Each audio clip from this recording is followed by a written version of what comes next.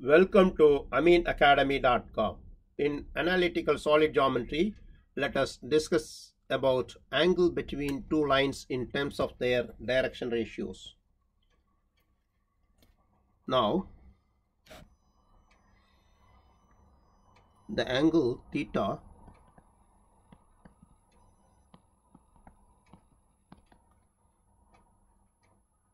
between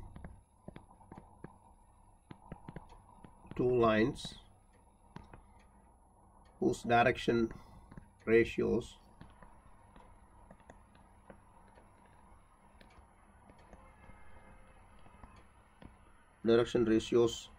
are proportional to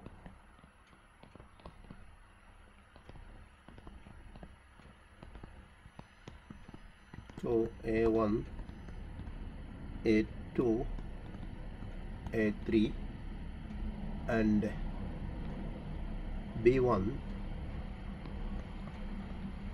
B2 and B3 and C1, C2, C3.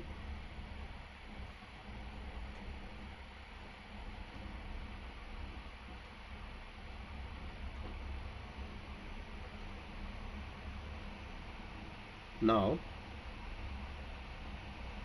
you can see the theta. Now the theta can be written in terms of cos theta.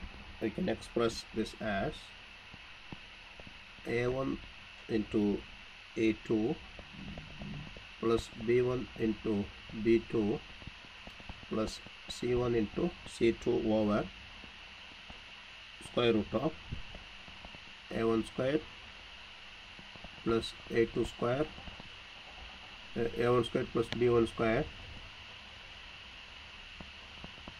plus C1 square into square root of A2 square plus B2 square plus C2 square. Now let us discuss about condition for perpendicularity and parallelism. First, condition that two lines are perpendicular. Condition for perpendicularity we will discuss now. Here the cos theta is given as A1 into A2 plus B1 into B2 plus C1 into C2 over A1 square plus B1 square plus C1 square square root into square root of A2 square plus B2 square plus C2 square. Here cos theta is cos 90 equal, suppose here we know that cos 90 equal to 0, which means for perpendicular for perpendicularity we have to give the expression as equal to 0, that is A1 into A2 plus B1 into B2 plus C1 into C2 over square root of A1 square plus B1 square plus C1 square into square root of A2 square plus B2 square plus C2 square equal 0. By cross multiplying we will get A1 into A2 plus B1 into B2 plus C1 into C2 equal to 0. This is a condition for perpendicularity of two lines. Now next, condition for parallelism. Condition for parallelism.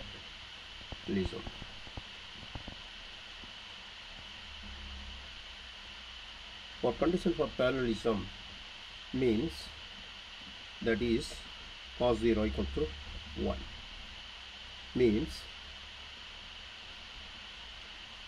here cos 0 equal to 1 we know that.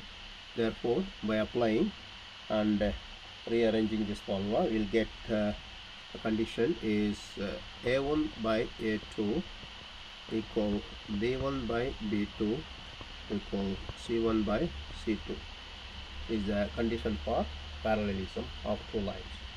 We have done. Please subscribe our YouTube channel.